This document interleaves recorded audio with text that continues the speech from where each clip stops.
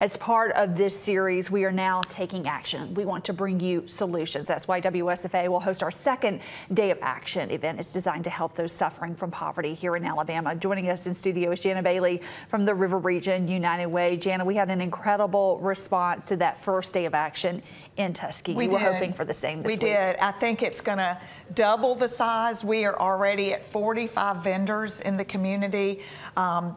Which is amazing. You know, we started out with 30 and it has grown just since Friday, since we were on here.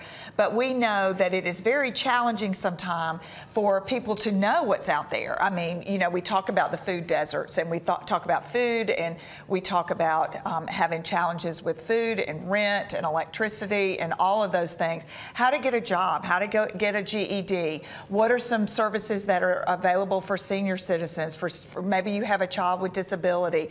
All of these things that we are bringing it with the partnership of WSFA to one place, the Multiplex this Thursday and from 9 to 3. I know you're going to talk more about that, but it's just so important that we bring the services and that we are being more active in what we're doing to those clients that are in the most need in our community. There are also representatives who will be on hand to talk about education, because we know education is key to stopping that generational poverty, that cycle. Yes, it is. And as we know, education is the foundation, not just of that, but of the community as a whole. And we know that MPS is moving forward and making some of those changes and giving kids hope and encouragement. But maybe there are uniforms that the family needs help with. And we realized that when we were in Macon County, that some of the things that we take for granted is like, okay, how can we reach out and help those and find a way to get them the resources that they need? A lot of people don't realize how important that is, but if you look good, you feel good. If you feel ashamed of how you look when you walk into that classroom, you're not going to perform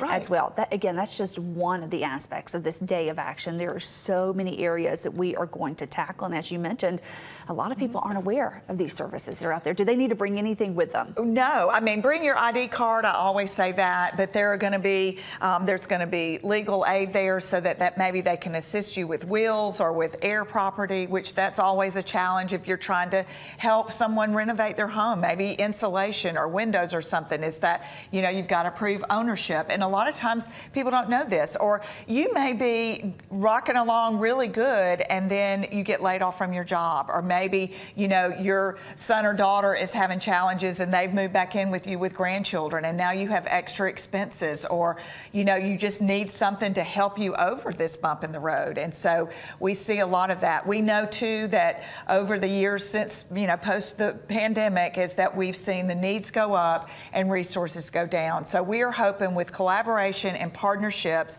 with these agencies that we can look at a person's needs and approach it holistically. And maybe you don't live in poverty. Maybe you're okay right now, but you're part of an organization that serves the community. Please come out as well, because you can collect information and take it back to those people within your organization who may need help. Right, right. And that's another important issue, is that if you can't make it out this day, get your relatives or get someone that you know that is going to collect these things. Or at least, you know, you can go on our website, I'm sure y'all's, to look at all the agencies that are there, and you can come out and talk to them. And, you know, in Macon County, there were several that stood out, but I think there was one, it was a young gentleman, and he said, I just want to work enough to get above poverty level. And that was his goal. And he did talk to a lot of vendors that day and are getting him on the right track. They don't want a lot. They just want a better life. Absolutely. They just want a good chance, and everyone deserves that opportunity. And we're in a place to provide that and however we can. So we're looking forward to it. Come out. It's going to be a great day, and we just look forward to serving more people. This Day of Action is here in Montgomery at the Cramton Multiplex from 9 to 3 this Thursday. Please come out and join us.